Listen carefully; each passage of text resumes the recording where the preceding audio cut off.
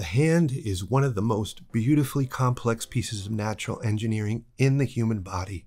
The design of our hands with 4 fingers and an opposing thumb give us a great ability to accomplish complex and delicate physical tasks. Amazing. Mind blown. It also gives us a very powerful grip. The skin at our fingertips is very specialized, allowing us sensitivity to hot and cold temperatures, as well as the subtlest of touches. Just like the face, hands are often powerful communicators, expressing ideas through sign language. In portraiture, heads and hands go together and are taught as such in art universities and ateliers. In drawing hands, just like anything else, you'll want to understand the gesture and the structure of it. So this is going to be a 100 hands drawing challenge. That's 10 hands in 10 days. So let's jump in and explore and see what it's all about. All right, so I'm going to run through a few options here, drawing a few hands to show you how I approach hands, how I think about drawing hands, and what's helpful to me. And one idea that's kind of novel is to think of not the hand anatomically or as really a thing that you know and understand, but think of each digit as a character in a cast, in a story. And that'll do a couple things. It'll give your hands character, right? It'll bring them to life. And then you can kind of think of them all together in an ensemble, in a cast of characters telling a story. So you got the big fat thumb, right? That's a character. You got the little pinky, and that's another one. And how they relate together, and the ring finger, pointer finger, and so on. You can think of them as a family, right? So how do they relate to each other? I find that's fun. It brings kind of life and gesture to my otherwise anatomical study of a hand, or, you know, just a kind of a rigid depiction of a hand. And so that'd be kind of like one interesting way to approach hands. Another way that I think is helpful is to think of the hand as almost like a box. So the hand and the wrist are very boxy. If you look at your wrist leading into the hand, it's flat on top and flat on the side. And so there's an opportunity there to use a boxy structure. And even the fingers are flat on the top. And when you turn your hand over to the supinate position, palm up, they're flat too. They're a little more fleshy, but they're flat. And the side can be also somewhat planar. So you can use little boxes, right? Little box segments of 3 for each finger. Try that, because that often works. It's counterintuitive, but it does work. Instead of thinking of something with flesh and bone and tendon and anatomical terms, just think of it in terms of simple boxes, right? Or simple tubes. Whatever simple primitive you can use, go ahead and use it as a concept. Very helpful, very effective, and it's a time saver. All right, so we're almost got this one hand. And kind of make it a little bit smaller to fit it on the page with the rest of these, kind of compose this thing. So I've been drawing, I'm on day 5 of this. So I've been drawing for a little while. I think I did like 15 hands a day, and then I slowed down to about 10. Feel free to go at your own pace. There is no, strict fixed rules here. It's just really for you to get into it where you may have been hesitant, just to jump in and get some experience drawing hands. Because let's face it, in portraits, we may have to draw hands. If you're doing illustrations, character design for game or film, animation, especially if you have to draw hands, oh, that's going to be a struggle. So we might as well get in and practice. And getting that pencil mileage in is really a big part of it, a part of getting better. And then also studying specific things like structure or gesture or anatomy and breaking it down, that'll help level up in increments, in manageable increments, to help you get better at drawing hands. Because hands are pretty complex. I kind of think of them as more complex than drawing a human face, or even the body for that matter. They're just such intricate parts fit together, and I don't know if there's an infinite way that they can constellate, but the hands can, gosh, they're so expressive, as I mentioned before. So they can do and form almost any kind of pose or position, and then get pretty complex. And then if you put the two hands together, it gets very complex. So we'll just concentrate on one hand for now. And so I'm really just taking the digits, breaking them down into 3, and they've got 3, two joints, 3 parts. And I'm drawing around like the little tubes, like contour, cross contour around to show kind of the volume and the position in space. But also notice on the top part of the thumb, there's more bone there, just bone and tendon. There's not a lot of muscle and fat. So that tends to be flat and more scalloped. Okay, so I mean, it's concave when I say scalloped. When you turn your hand over to the palm upside, it's more convex, it's more fleshy. So they're more like these little C curves, little pillows. I find that's a helpful idea. Oftentimes, I'll take a finger, and the top part of the finger, when the palm is facing down, I'll just give it 2 distinct regions and one knuckle, because there's sort of a bigger knuckle and then a smaller knuckle near the tip. I'll just more or less accent that knuckle in the middle, and on the other side, with the palm facing down, the other side of the finger, I'll give that 3 distinct kind of pillowy expressions. I don't know if that makes sense. So one side of the finger will have just 2 parts, and the underside will have 3 parts. And that cuts down a little bit, especially when the finger is straight. That's enough for me, I find, to express. It's enough information to get a finger across. So instead of having 3 parts on the top and 3 parts on the bottom, I'll have 2 parts on the top, 3 on the bottom. So again, the cross contours.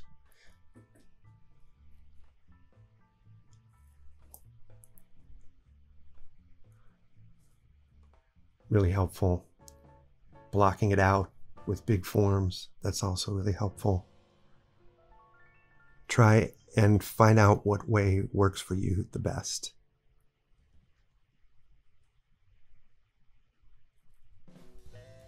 Experiment. Jump in, draw, and draw every day. So a lot of foreshortening.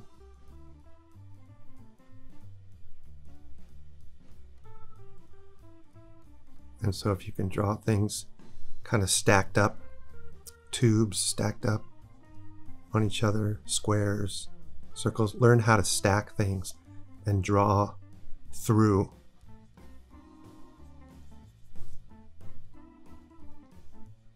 That's pretty helpful.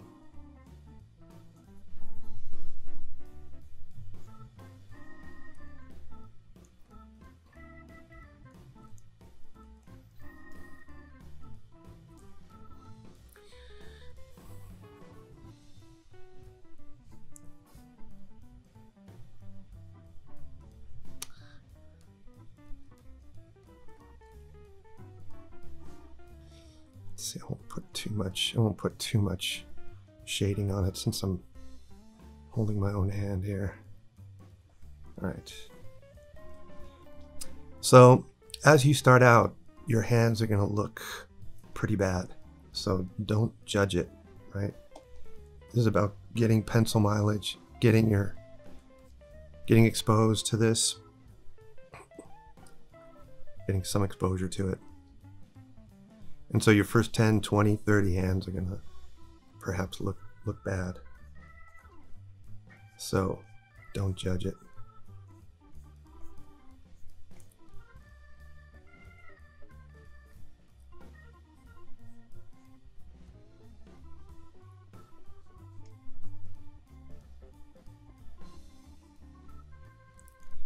Just observe and notice what you see, how things connect, overlaps of skin, where fingers line up, the comparison of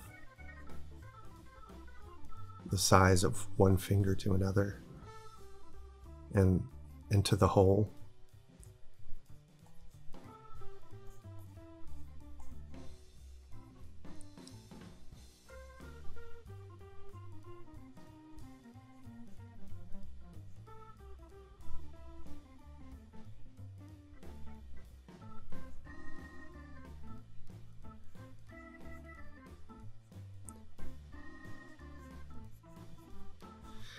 And just get going. They don't have to be perfect.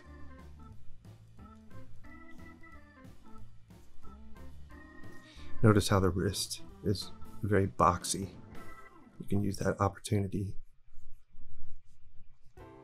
to connect things using a box, and that works pretty good. So the hand is kind of boxy. Let's see here. Let's adjust this. And then that thumb,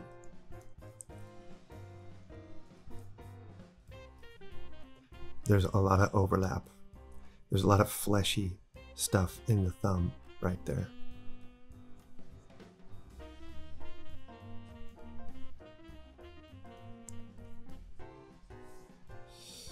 And let's see how these knuckles, they're almost diamond-like.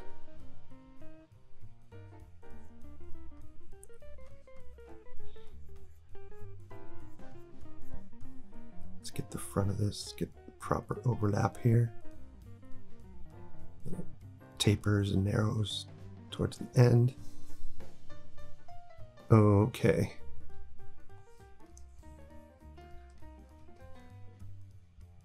And you'll get faster, you'll get better as you go. Okay,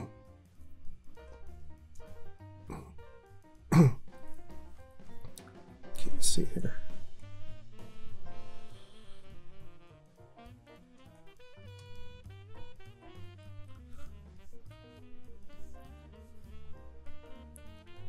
So I got the thumb, forefinger, middle finger, ring finger, and then the pinky is oftentimes curving the other way. So you have these gestures. You have these little actors all playing their part to form the whole. Get the palm here. All right.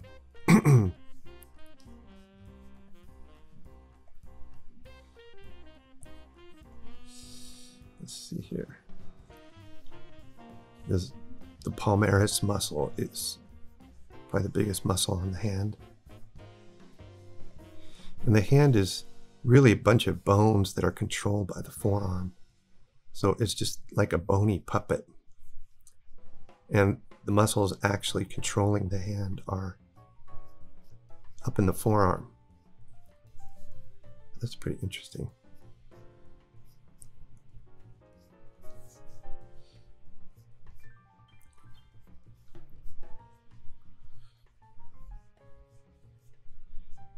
So we got a cylinder into some kind of connecting to the palm, connecting to the hand. And we've got this overlap of skin. 1, 2, 3.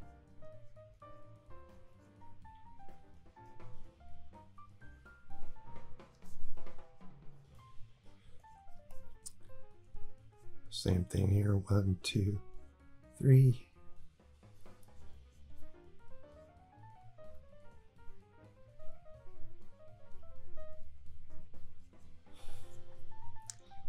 And where things connect, how the fingers connect to the palm is really interesting. There's space there.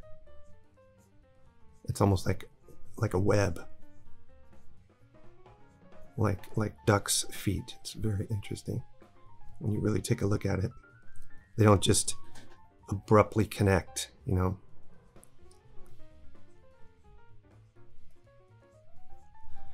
And then we got this beautiful pinky in here going the opposite way.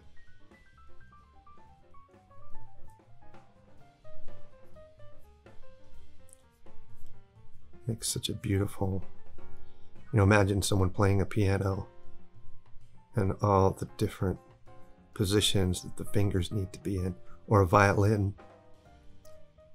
And it just looks so beautiful. Not only does the sound coming from the instrument sound beautiful, the way it looks as people do it is also, I find that just all part of it, all part of the beauty of the human figure, the beauty of music, you know. It all comes together.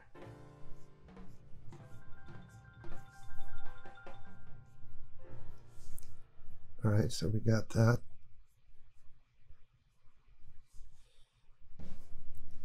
So they're getting, you know, they're getting a little bit better. Just have fun with it.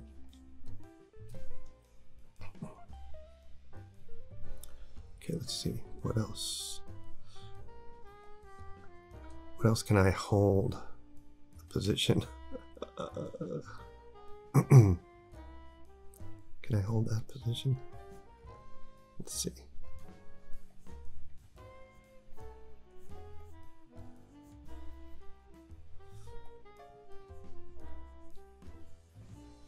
Now, one way you can do this is you can do the fingers like a mitt. So the fingers can be, let me just try like this. Let me redo this here. You can break it down, you can simplify this as like a mitt. Okay, so imagine Mickey Mouse. His hand has like a big mitt and then a thumb, right? So imagine ski gloves are like a mitten, and these four fingers are grouped together and the thumb is separate. So you can start like you pulled a sock over your hand. And these guys are just all together. This is really helpful. And then you've got your thumb.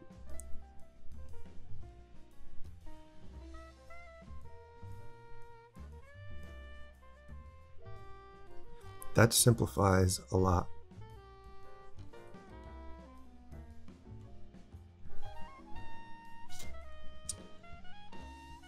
Because all you have to worry about is that two things, the thumb and this group here. And then you can come through and figure out the positioning and the proportion of these other fingers.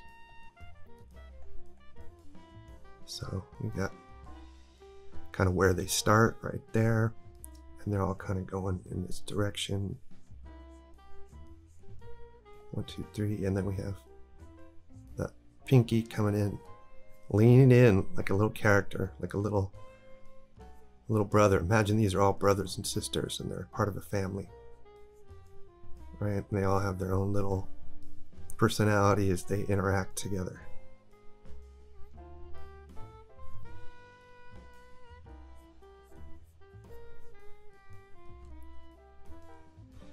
They have like a kind of birth order. And I find that to be, it makes something that can be a little bit, can get boring. It makes it kind of more fun.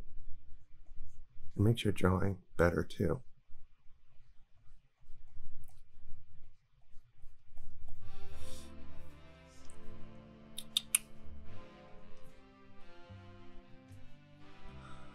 Okay.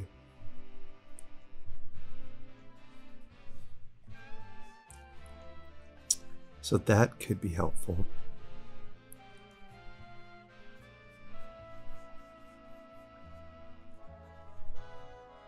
I suspect it will be very helpful. And there's a lot of folds of skin and stuff, and you'll get good at drawing folds and overlaps. This is great training for just everything. Patience, observation, how things connect, drawing in 3D, foreshortening, anatomy, and all that fun stuff.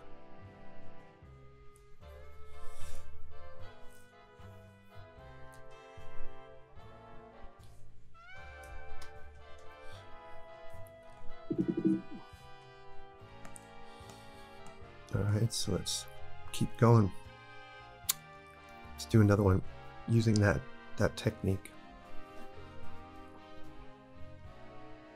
Oops.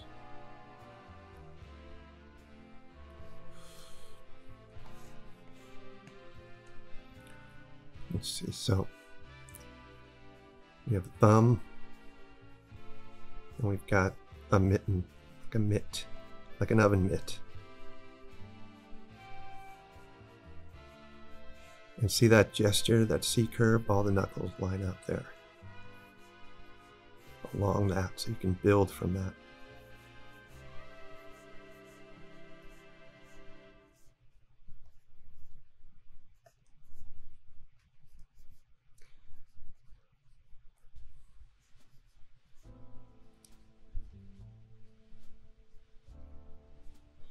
They're like little mountains, these knuckles.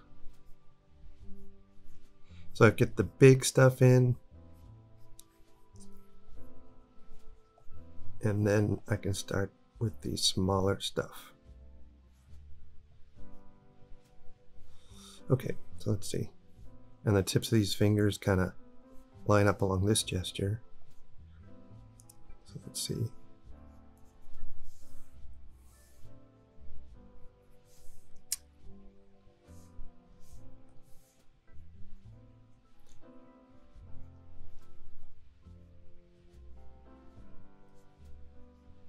And then the knuckles are often very fleshy.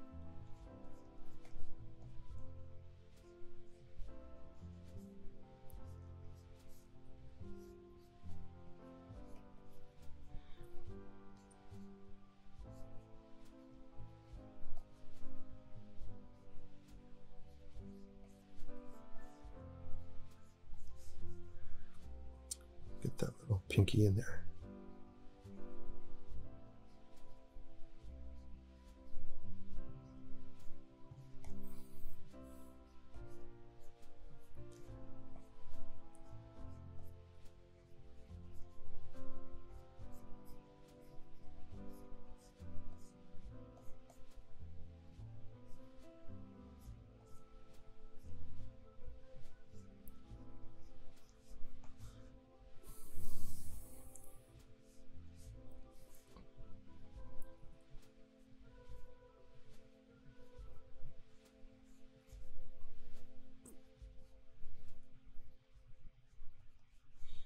And then the things that are coming forward, you can just make them a little bit darker, so they appear to be closer to us.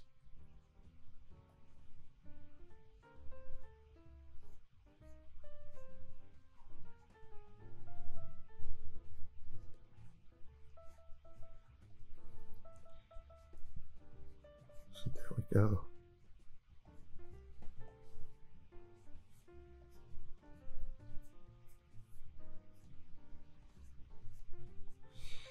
Right, pretty complex. They're like mountain ranges, right? They can be like landscapes a little bit.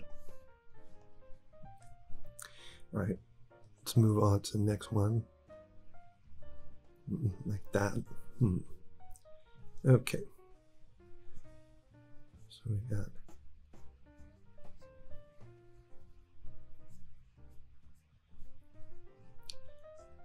so you can kind of draw from thing to thing too, right? You could not plan it out as much, not block it in, and just go from thing to thing and see if you can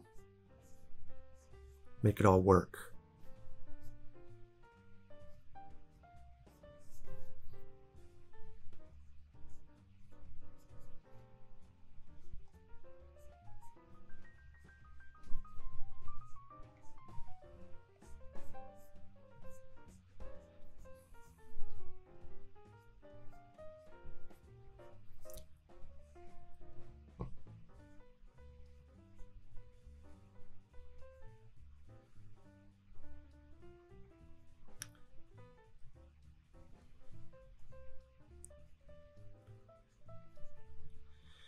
You'll get used to it. You'll get better. You just got to draw a bunch of hands. Just like anything else. You draw a bunch, you get better, and you learn new things, and you make new observations.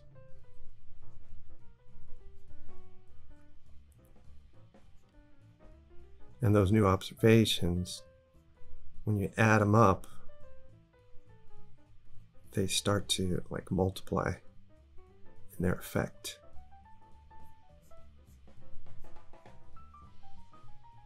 And things get more and more realistic as you observe more.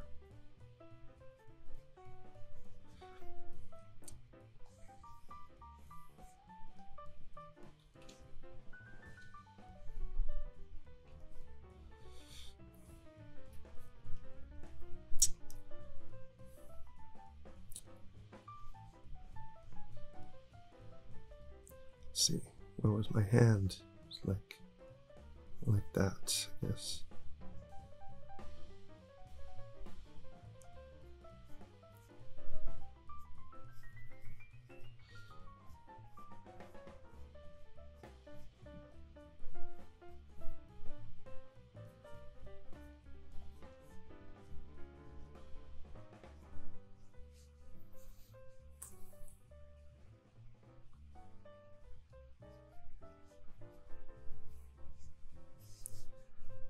Okay.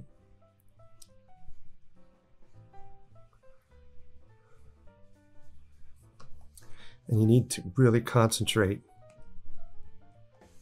right? It takes a lot of concentration.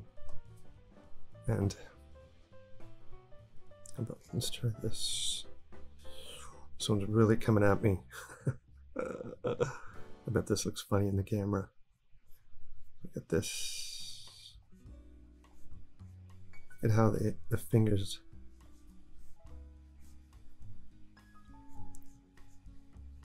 the tips line up along gesture lines. The knuckles line up. It's pretty neat. You can just, again, think of them as these little tubes.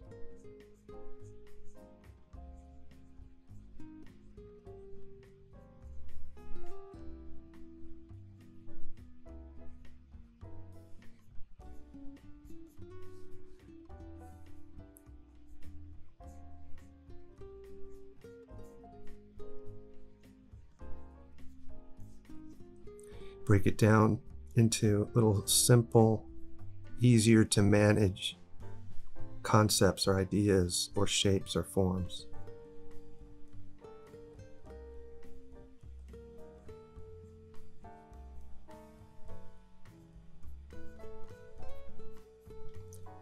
That's the key to any drawing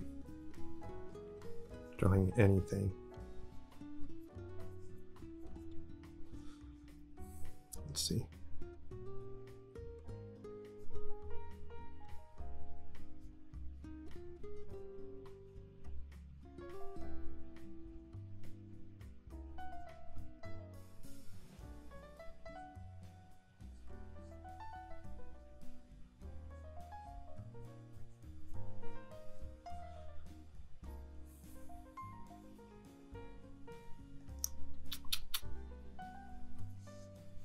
There's that thumb.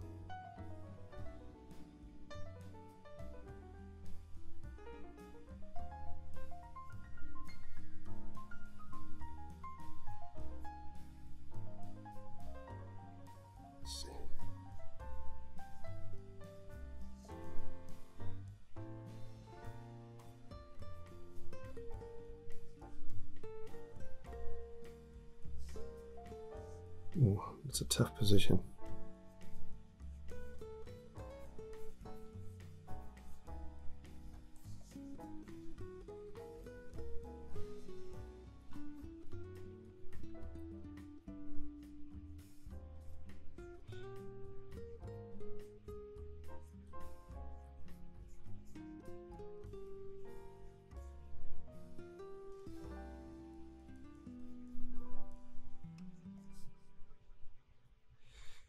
And then the tips of the fingers from this position, they almost have this little wedge-like shape, this little ridge where the fleshy part is like a little, there's an edge to it. It's weird. It's not just totally round. Okay. Let's see here. Let's just try this.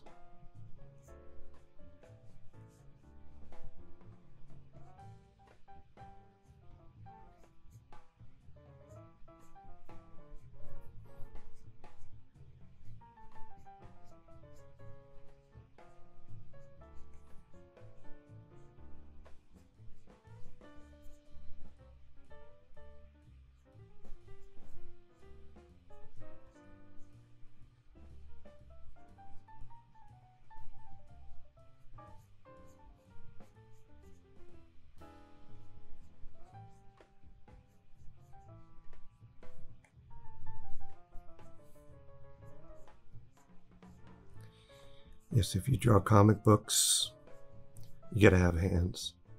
If you draw portraits, you're gonna run into hands.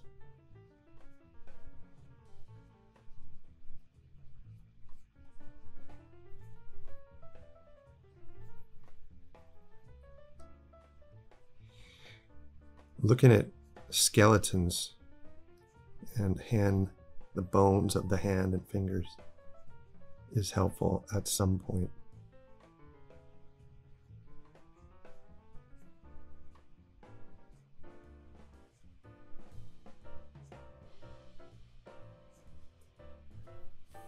But it's not necessary to get started.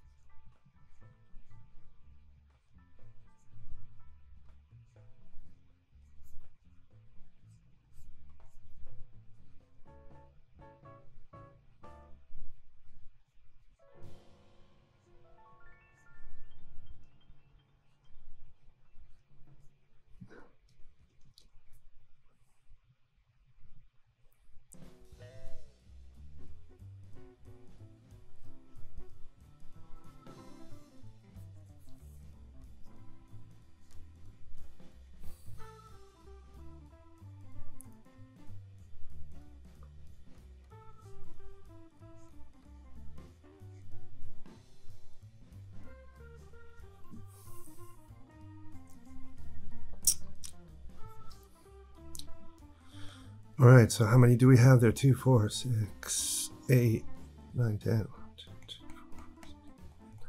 10. And then let's arrange them a little bit. Compose them. You know, space them out a little bit. Try to make it look pleasing on the page.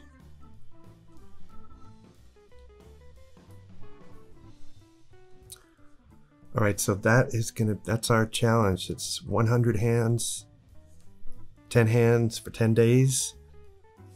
But feel free to go at your own pace. You could do more, you could do less. The key is just to draw, right? Enjoy it, learn. And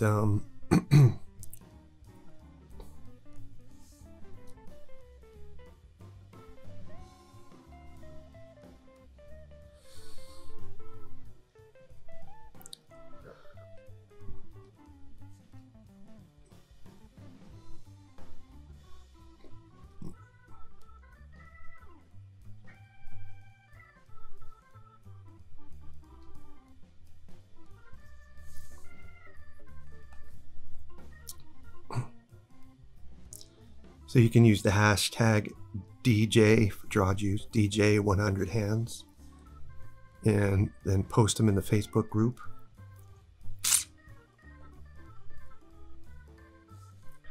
It's going to be awesome.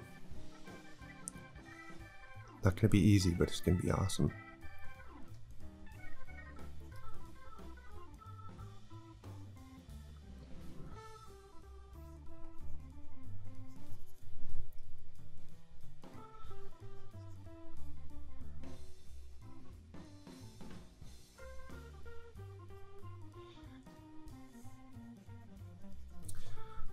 All right, guys, so I hope you enjoyed that. I hope it was helpful. I really hope to see you in the challenge.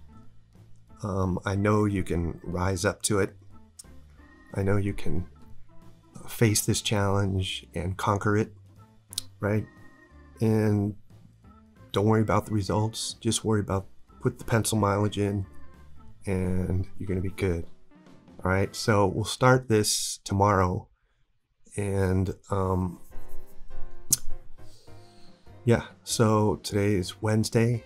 We'll start Thursday. Okay, so 10 days from then, the challenge will be done. Okay, all right. We'll see you guys next time. Bye-bye.